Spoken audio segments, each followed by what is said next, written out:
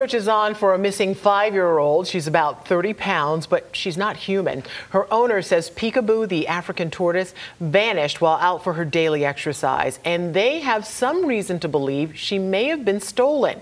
News 6 reporter Lauren Korn found out why in Volusia County. I don't want anything but my tortoise back. Digging into your salad, aren't you, Boo? Yeah?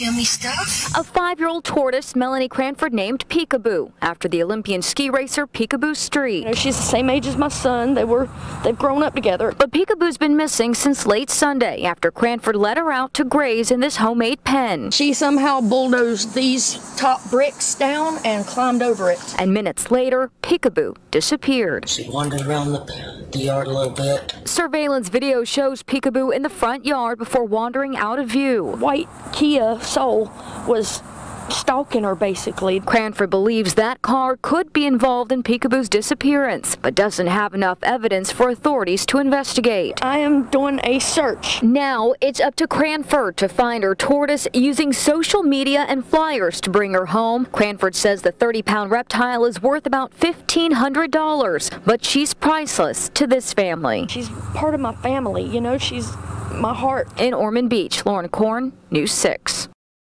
Hopefully they find her soon and I she's hope okay. So, yeah.